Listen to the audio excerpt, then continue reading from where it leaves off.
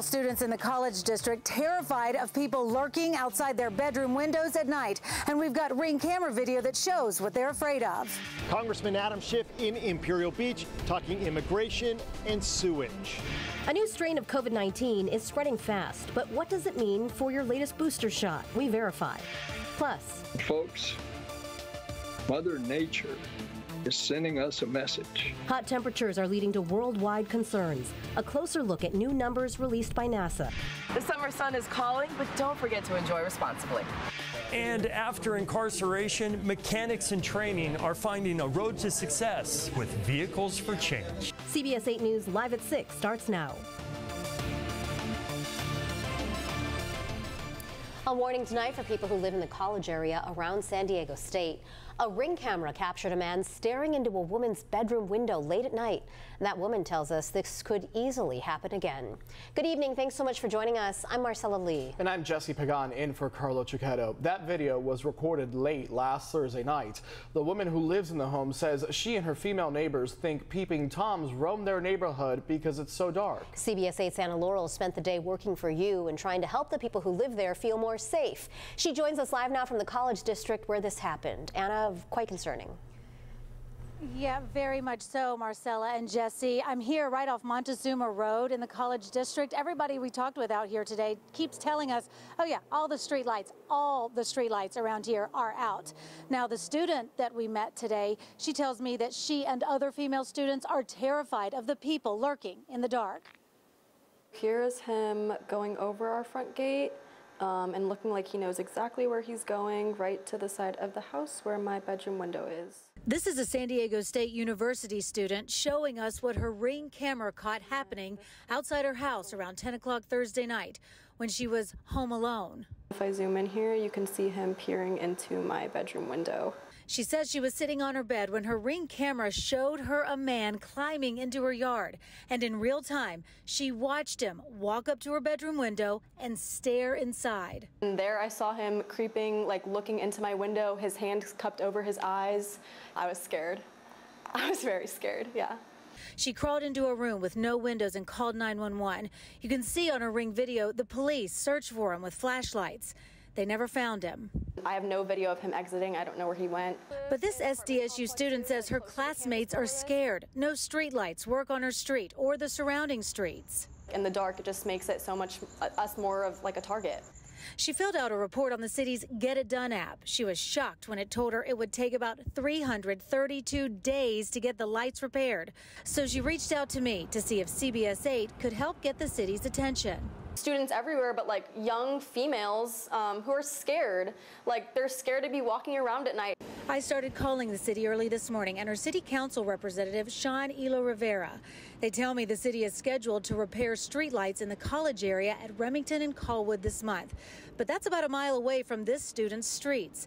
She hopes sharing her story will make the city see all of the college district should be a priority. Before I even moved to a house over in this area, like I was well aware that lots of girls and just other students are targeted, and especially with these streetlights being out, I just think it makes us just so much more susceptible to that.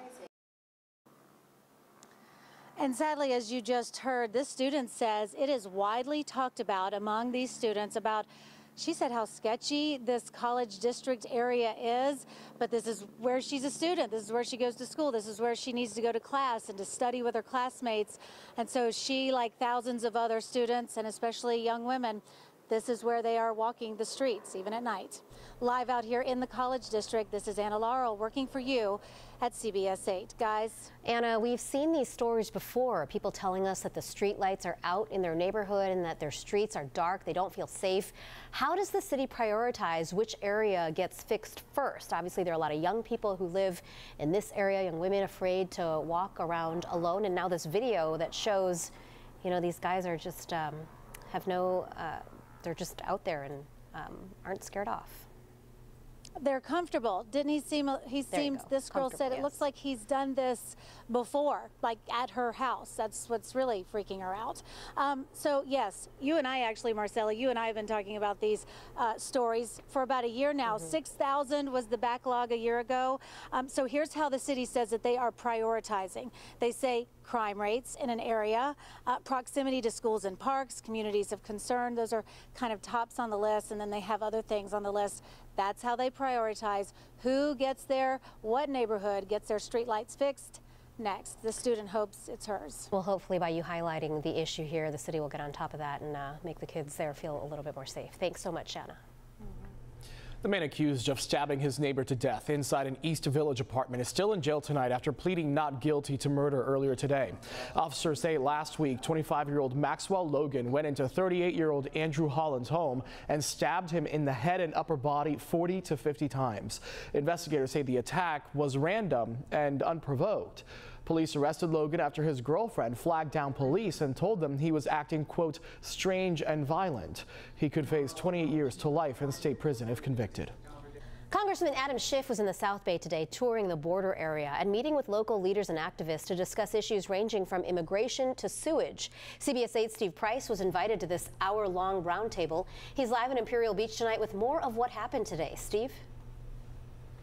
And Marcella, Adam Schiff sits on a lot of very important committees. The Democrat from LA, very welcomed by people like the mayor of Imperial Beach, who constantly has to deal with things like this, signs on her beaches saying they're closed because of sewage. She wanted to talk to him about that.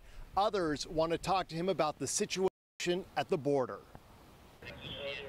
Spinal cord injuries, traumatic brain injuries. Critical injuries from border wall falls up from 12 in 2016 to over 140 last year. These are life-altering injuries that the medical doctors are seeing both at Scripps and at UCSC. Immigration advocates meeting Monday with Congressman Adam Schiff, hoping he'll take their concerns to Washington, D.C. and fight for changes that improve safety at our border crossings, especially for those seeking asylum. It has become so politicized, so highly charged, it's hard to get to yes on it. But we really need to. I don't think anyone thinks the system is working. Congressman Schiff toured the border area before meeting with local leaders, including Friendship Park, which advocates say has become anything but friendly for families in the U.S. and Mexico trying to spend time together. These were things I had read about, but actually seeing is so helpful in terms of conceptualizing the problem. Schiff also spent about half of the hour-long meeting talking about sewage seeping in from Mexico. The mayor of Imperial Beach says it's having a devastating effect on her community. We now know that it not only takes you entering the water to get sick, but you can also get sick just from breathing the ocean breeze. Mayor Aguirre says some beaches in her city have now been closed for 641 consecutive days. Schiff seemed sympathetic to the problem that this community has been fighting for decades. I think we could easily find bipartisan support to deal with this, and the fact it's gone on so long is just intolerable. Schiff is running for the U.S. Senate, so was this just a chance to win support or really create change? Mayor Aguirre says Schiff sits on powerful committees, so she's cautiously optimistic. I'm hoping that him and his very strong voice in Congress helps us raise the issue to the level it needs to be. So once again, Schiff is in the process of serving, I should say, his 12th term in the House of Representatives. He is running now for Senate to try and replace Dianne Feinstein. And Marcella, he also has a very big tie to the San Diego area. His wife is from here. The folks out here are hoping that when you add all that up, he does have the power to get those wheels rolling. They are hoping he can help cut through some of the red tape that has just taken them forever to get anything done. Steve, it doesn't sound like Congressman Schiff offered any specific solutions or promises while talking to local leaders and advocates, did he? No, he definitely did not offer any promises. He didn't come here and say, I'm going to give you that $1 billion you need. That said, they are optimistic because he was asking a lot of follow-up questions. When they would say something to him, he would ask the next question. So he definitely was listening. We'll see if that turns into money, if that turns into action. But he was here taking notes and listening to what they were saying. All right, Steve Price for us live tonight on the Congressman's visit to San Diego. Steve, thank you. Tonight, former San Diego County Supervisor Nathan Fletcher is demanding more than $10,000 in legal fees in a case where he is accused of sexual harassment. CBS 8 obtained documents that show Fletcher is claiming he requested case records on June 20th. Those records include photos, videos, voice recordings, texts, and social media interactions. The attorney for the woman accusing Fletcher of sexual harassment and sexual assault claimed Fletcher's requests were too broad or too extreme. Fletcher is also calling for a hearing on October 27th to compel his accuser to respond to records requests of her own. Meanwhile, tomorrow is the last day to vote for Fletcher's District 4 County Supervisor replacement. There are 7 voting centers open for both in-person voting and mail-in ballot. Now, tomorrow, even more centers will be open with expanded hours as the official election day is here. And here's a look at the candidates running for the District 4 seat. If no candidate wins the majority, which would be 50% plus 1, there will be a runoff election in November for the top 2 vote getters. You can go to CBS8.com for a full voter's guide and all of the information you need for the special election. To encourage everyone to get out and vote in the District 4 special election, NBA Hall of Famer Bill Walton showed up to the North Claremont Community Center. It's one of 7 designated voting centers across the district. Walton was there for about a half hour, shooting hoops with the locals, hanging out. Regardless of party affiliation, he says everyone should cast their ballot. Sports, basketball, it brings us together. There is nothing more patriotic in all of our lives than voting. Countless people have died for our right to vote. 400,000 voters got mail-in ballots for the special election. About 68,000 of those have been returned. Still ahead here on CBS 8 News Live at 6, the Maui wildfire death toll continues to rise. The new questions tonight about accountability during the fire. Plus, new details on a lawsuit against Waste Management after a woman was hit by one of their trucks. Well, we have some cloud cover that is out there. We're going to continue to see that and also have high humidity throughout the week. We'll go ahead and take a look at those details coming up. And coming up next, a new COVID variant is causing big concern. We verify if a booster shot is enough to keep you safe.